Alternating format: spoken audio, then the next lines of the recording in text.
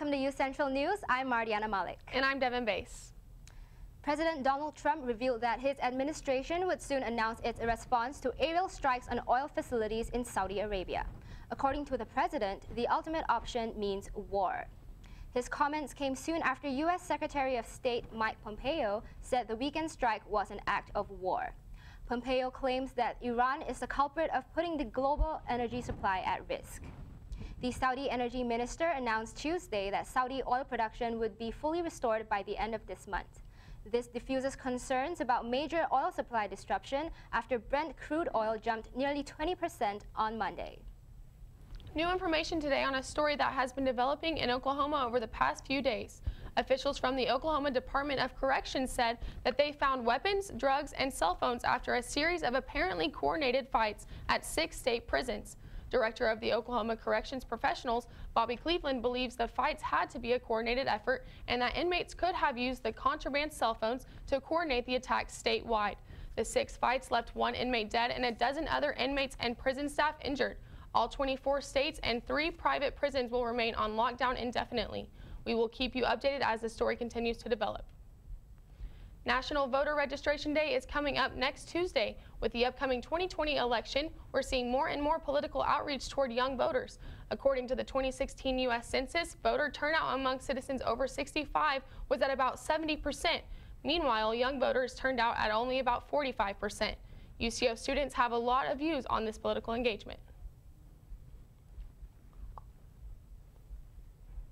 Although the primaries aren't until March, some voters seem to have already made up their minds, while others are still waiting for more information on candidates and policies. You can download the form to register to vote in Oklahoma at the State Election Board website. Flavored e-cigarettes took another hit today as Michigan joins New York in banning the flavored product. Michigan announced its ban just 1 day after New York. The Michigan Department of Health and Human Services says the ban is effective immediately. This gives retailers and online sellers 2 weeks to stop selling menthol and mint-flavored e-cigarettes. If the sellers fail to stop shelving e-cigarette products, they will be imprisoned for 6 months, fined $200, or both. For the Spanish-speaking students who like to grab a copy of the New York Times, you may notice a difference in today's issue. The Times has decided to put an end to their Spanish language section. This was an experimental section started by the Times in 2016 in an effort to connect to more readers. And a nonprofit organization in the metro is giving struggling Oklahomans a second chance. UCentral reporter John Hayes is in Oklahoma City with the story. This program is showing just how one helping hand can make a tiny or big difference. We're able to provide them that hope and opportunity that they didn't have before. Melanie Anthony is one of many staff members you'll find here at Pivot, an organization dedicated to helping youth in the metro who have instability in their lives. All you have to do to get help is call or visit their office. So if a young person comes to us and they're hungry and they don't have a consistent place to sleep tonight and they're behind on their school credits, we can help them through that. Pivot offers a variety of resources Oklahomans can take advantage of, like a food pantry, counseling services, and even a wardrobe closet. We might have a young man who just secured a job, but he has to have black, no-slip shoes tomorrow, and we don't have those in his size in our clothing closet.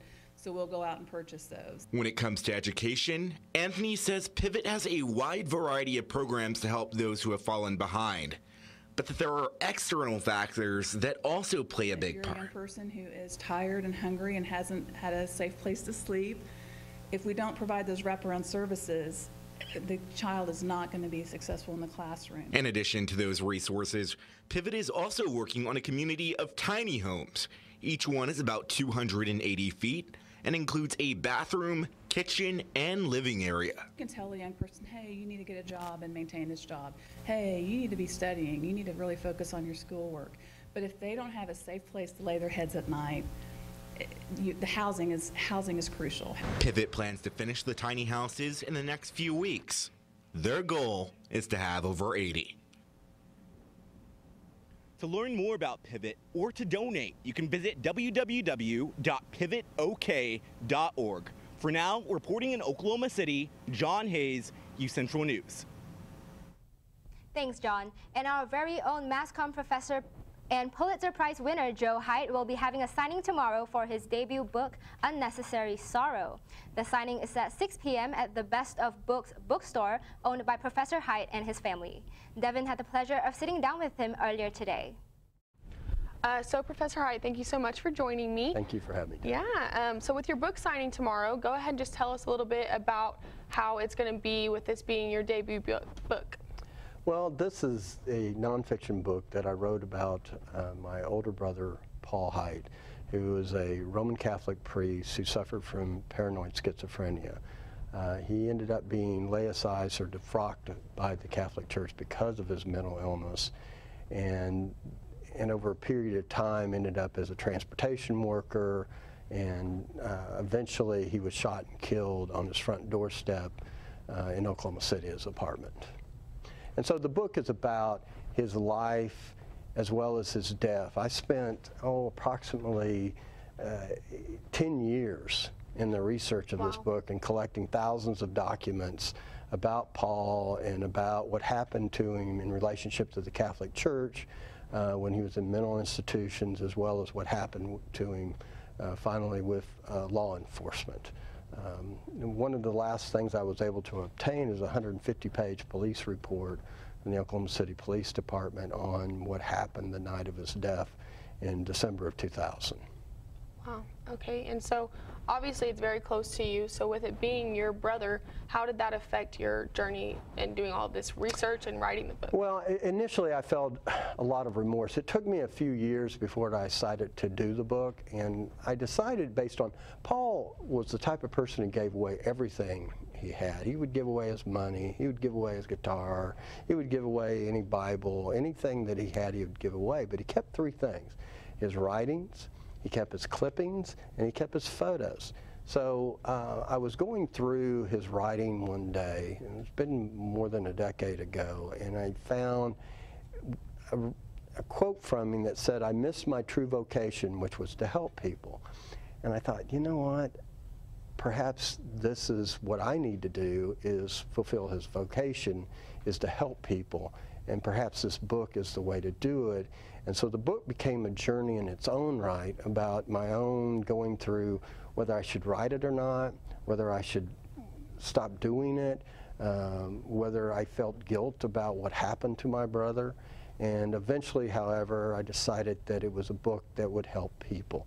And that's why I completed the journey of writing it. It tells the story from when Paul was very young in 1942, in the days during World War II, to when he died in 2000. And that's what the book takes it through.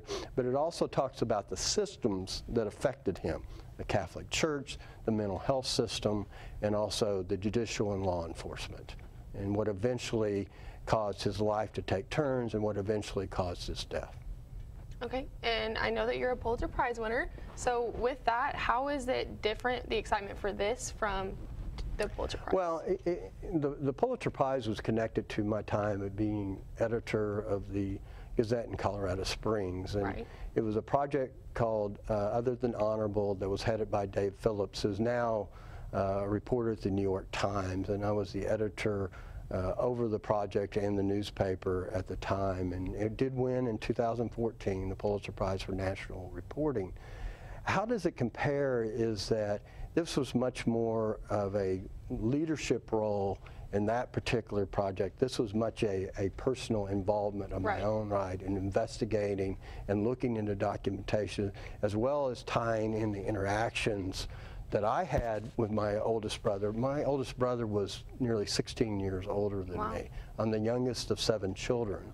So that was the type of differences that I was looking into in my own right rather than leading a project. And to me, this is, this is sad on one part, but also it's a part of me telling me that this is a book that can help people. It can help discussion on the stigma of mental illness that exists in the society today. So that's why I eventually made the difference that it was an individual project rather than a team project led by a great reporter. Okay, awesome, very cool. So thank you for joining us. Thank you, Professor Devin, I Haidt. appreciate it. Jay, what do you have for us with weather? What's up, everybody? Hope today is a great day for you guys. Guess what? It's hump day. Hump day. I hope you guys are having an awesome Wednesday. Let's go ahead and kick off what's going on right now. Right now it's 86 degrees. It's going to feel, the winds are coming from the southeast at 6 miles per hour. It's going to feel like 90. That heat index is still something that is going to affect us as we go on throughout our day. Now let's go ahead and look across the state right now. 83 in Guymon, 89 in Woodward, 87 in Enid, 86 in Oklahoma City. So in the western part, we're still feeling those high temperatures. In the eastern part of Oklahoma, 89 in McAllister, 89 in Tulsa. So we're still feeling those high temperatures. The heat index, even though the temperatures were a little bit lower than they were yesterday, the heat index is going to be around 93 to about 95. So even when you're walking around on campus, we're still going to feel, you know, that ickiness, that hotness. Even when you're just walking around, you still feel, you start sweating just by walking outside your dorm. Now, later on tonight, we're going to drop back down significantly into 71 degrees. And the winds are going to come from the southeast from 3 to 6 miles per hour. It's going to feel like 68. So around nighttime, we're still going to have a little bit more leeway as far as temperatures, but you know, hopefully as we go on and get closer into fall, then the temperatures won't be so hot. But later on, coming up, I'm going to give you a look across the temperatures across the state as well as what we can expect tomorrow. Mariana, Devin, back to you guys. For our international students on campus looking for career help, there is currently an international career workshop in the Nye University Center. Our UCentral reporter Dylan Rouse has more. Yesterday, an international career workshop was held in the Nye University Center's Heritage Room, hosted by UCO's Center of Global Affairs and Career Development Center. The workshop aimed to help international students learn about immigration and employment. A panel of UCO international student alumni were hosted at the event to answer any questions students may have about their time here at UCO. The overall goal of the two-day event is to educate international students about the current and future careers in America. And under this event, there are 3 other events. So the first one happened at 4 to 5 o'clock. That's an immigration and employment session that's done by the Office of Global Affairs Advisors, Jennifer and Jalal. So what they are doing is they told students what kind of documents they would need to work off campus for optional training, optional practical training, and CPT, which is internships. At the Nye University Center, Dylan Rouse, UCentral News. Right after the show at 5, the second day of the International Career Workshop starts. Today's focus is on resume building and mock interviews. The event is focused on international students, but all students are welcome to attend. The event will be on the 3rd floor of the Nye University Center in the Heritage Room. And the 18th annual Miss Asian UCO Scholarship Pageant is coming up, and applications are now open to those who are interested in competing. Contestants will have to represent an Asian country and showcase their unique cultures and talents during the night. Those who place will receive tuition waiver scholarships. Applications are due Friday, October 5th at 5 p.m. For more information, you can contact the UCO Asian American Student Association at officialucoasa@gmail.com. And the French Club is kicking off the year with its first meeting today at 5:30. The meeting will be in the Liberal Arts Building's New South Wing in room 241. The workshops will include French games and food. If you don't speak French, don't worry, because all students are welcome to attend. Are you interested in higher education? UCO announced today that it will be hosting the Edmond College Night at 6 p.m. October 1st. The event will take place in the 3rd floor ballrooms of the Nye University Center, where more than 80 colleges and universities will be in attendance. UCO says this free event is open to anyone interested in higher education.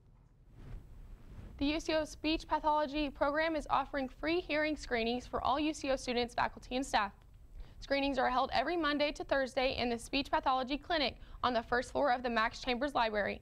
To book an appointment, please call 405-974-5705. Next, we have weather coming up. Stay with us.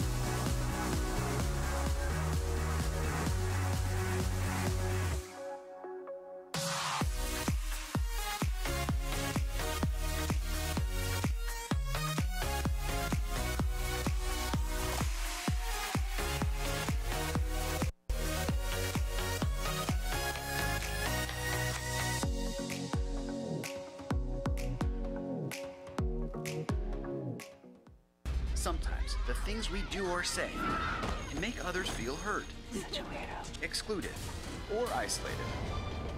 Everything you say and do creates an impact. How am I supposed to save the whole world? You can't think about saving the world. You have to think about saving one person. Because of you, someone's entire life can change. You don't have to be a superhero to have a positive impact. Friends? Friends.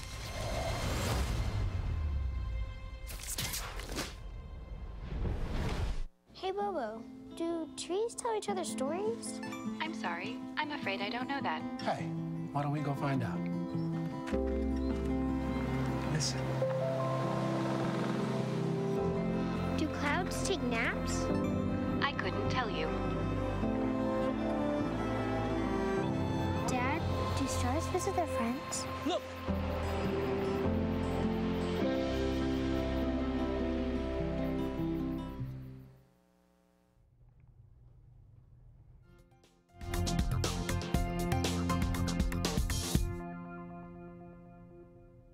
Well, what's up, guys? I tell you what, it's a beautiful day. It's going to be a beautiful night because the temperatures are all going to be in the lower 70s, 69 in Woodward, 73 in Clinton, 71 in Oklahoma City, in the eastern part of Oklahoma, Tulsa at 72, McAllister at 71. So the temperatures tonight are going to be pretty cool. They're going to be pretty chill. You're allowed to, go out and really enjoy that nice weather, unlike, today where it's blazing hot.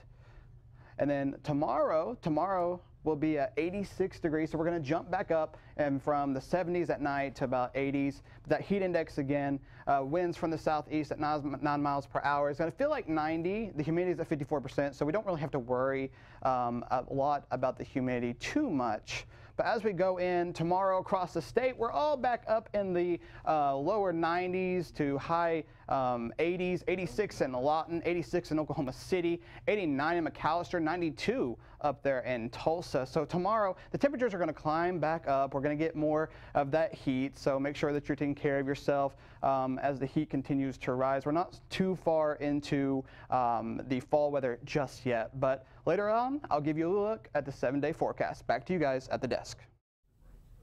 Thank you, Jay. Later, we'll take a look at social media. Degree is now here at the University of Central Oklahoma. I'm one of the first to explore it. It's called the Professional Science Masters, or PSM. The computational program helps math, science, and engineering students find their edge, combine graduate courses in a STEM field with MBA classes, gain skills that are cutting edge and relevant. The program is flexible and convenient with locations downtown Oklahoma City and Edmond. Connect to Central. Advance your career with the Professional Science Masters. Ride on a wave or climb above trees. See something new in the land of no boundaries. In a state with the most diverse terrain, it's all fun and games. Plan it all at travelok.com. Come see for yourself where you've never gone. Maybe you can make retirement happen. After all, you made this vacation happen. Double points with every purchase? Cleverly merging promotions. Love it. Cross-referencing travel sites. And booking all your flights with those... Vouchers. I got us bumped. They were like, oh. But now they're like... Aloha. You aced this vacation. Now get the tips you need to get on track at aceyourretirement.org.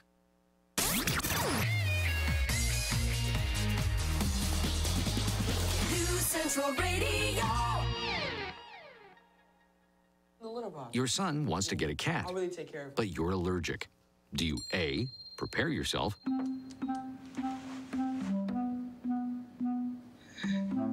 B, make the best of it, C squared equals 25.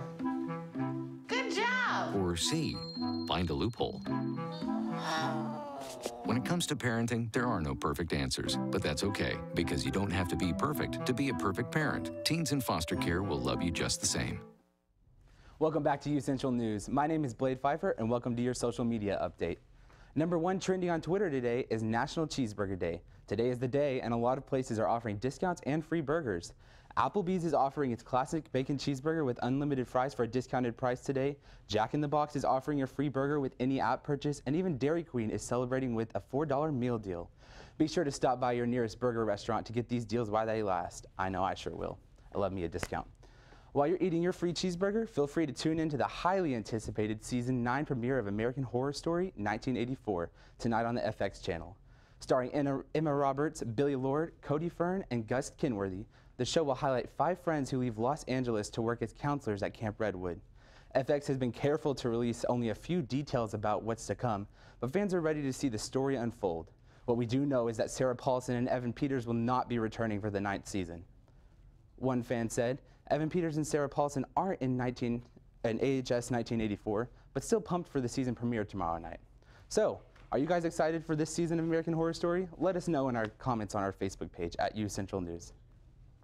And speaking of horror films, the UCO Student Programming Board will be hosting a free movie screening of It Chapter 2 for all UCO students tonight at the Kicking Bird Cinema in Edmond.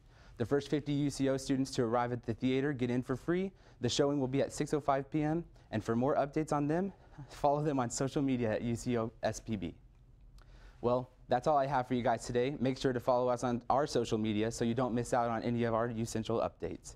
Have a great day, Broncos. Back to you guys at the desk. Thanks, Blade. After this break, we'll have Logan with sports. Stick with us.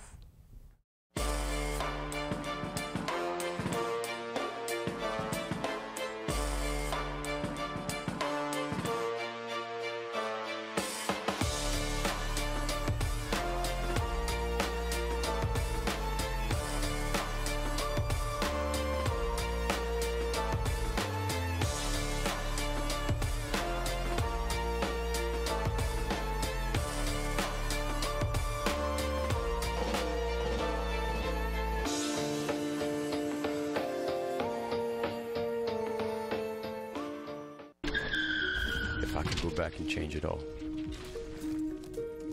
I would. I think I'm gonna miss you the most. I'm sorry. I'm so sorry. I'm so sorry. Maybe it's just the little moments.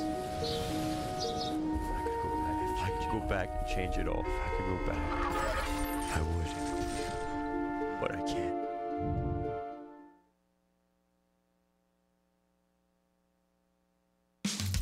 You can achieve a lot using your imagination. I mean, I don't like to brag, but... Wait, who's that? And why is she all over these achievement awards? But with STEM, the sky's the limit. Shaboom! Use STEM to envision... Okay, I'm seeing it. Yeah. Invent... Got any ideas? I've got a few, actually. And create a better world. Told you she's super smart. If she can STEM, so can you. Find out more at She Can STEM.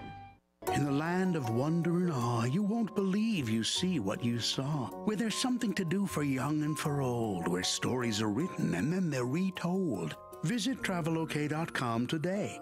Come see for yourself and come out to play.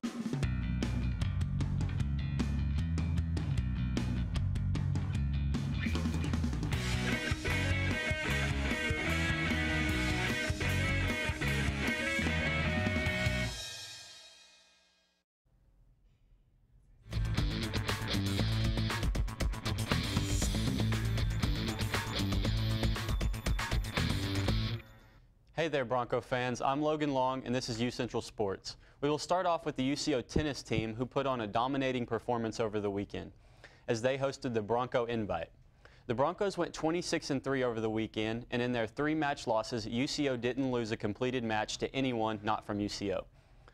The Broncos won a pair of all the UCO finals, which accounted for 2 of their 3 losses. 6 players finished the tournament with undefeated records, and UCO also won both doubles draws. The Broncos will head to Wyoming next weekend for the Wyoming Invite.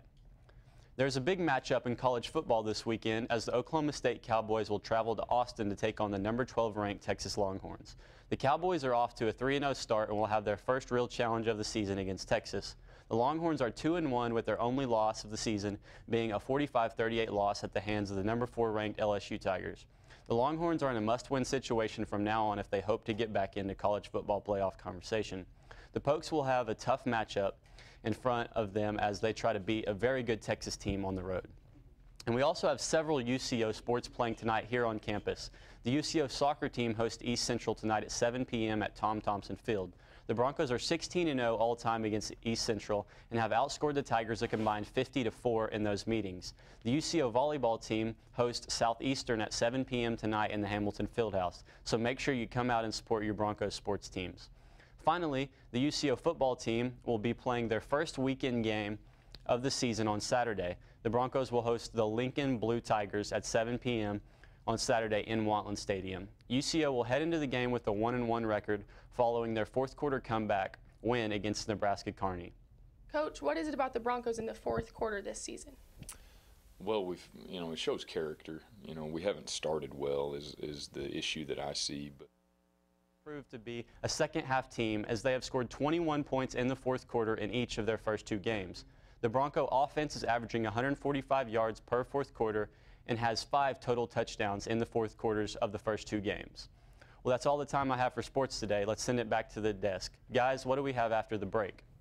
Thanks, Logan. Stick with us because we're going to have a last look at weather after the break. Don't go anywhere. Whomever you want to be, wherever you want to go, UCO's College of Business can help get you there. Our degree programs and dedicated faculty will help you gain the knowledge and skills you need to connect to the future of business. Because of UCO's College of Business, I've been able to be successful in business and in leadership. They take that time for situational things to prepare you and give you the tools, essential needs, and skill sets that's going to set you up for success in the future. You could be larger than life, bigger than the world, living out the hopes and dreams of every boy and every girl. You could fly higher than the sky, shine brighter than the stars. You can have all you ever wanted. Larger than life is what we've made Oklahoma City, with a spirit that says, go for it. You can have all you ever wanted. You know you could.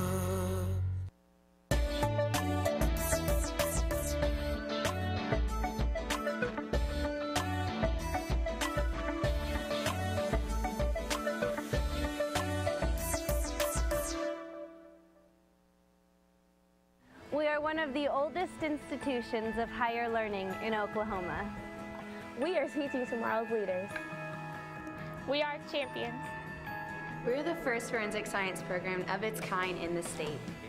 We are making school rock. We are the leaders on campus today and in our communities tomorrow. We are reaching new heights in the fine arts. We are tomorrow's business innovators. We are learning to prevent illness and promote health in our community. We are all this and more. We are Central.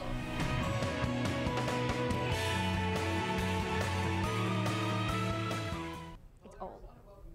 UCentral weather. We're going to take a look right now at your 7-day forecast. Tonight at 71 degrees. Wednesday, we're going to jump back up into 91. Thursday, 89. Friday at 80. And as you can see in this coming weekend, well, we have a little bit chance of some rain coming in, about 40% chance of rain. You can see Saturday at 86, Sunday at 86. But hey, the lower temperatures there going into 68 on Thursday, 71 on Friday. And so as we get into the night temperatures, they drop significantly lower than the daytime temperatures. And hey, that's a good thing, right? Yeah. It's a really great thing. I definitely think it's starting to get cooler. It's going to be around the last couple weeks of hot, and then now it's going to start getting a little bit cooler. This is probably the last week with the 90s. And yeah, next week turns into fall week, so hopefully we get some cooler temperatures and people can go out and really do a lot more things. That's amazing. Well, thank you for tuning in to this edition of UCentral News. Make sure to add us on Twitter, UCentral Media, and on Facebook at UCentral. Have a great night, Edmond.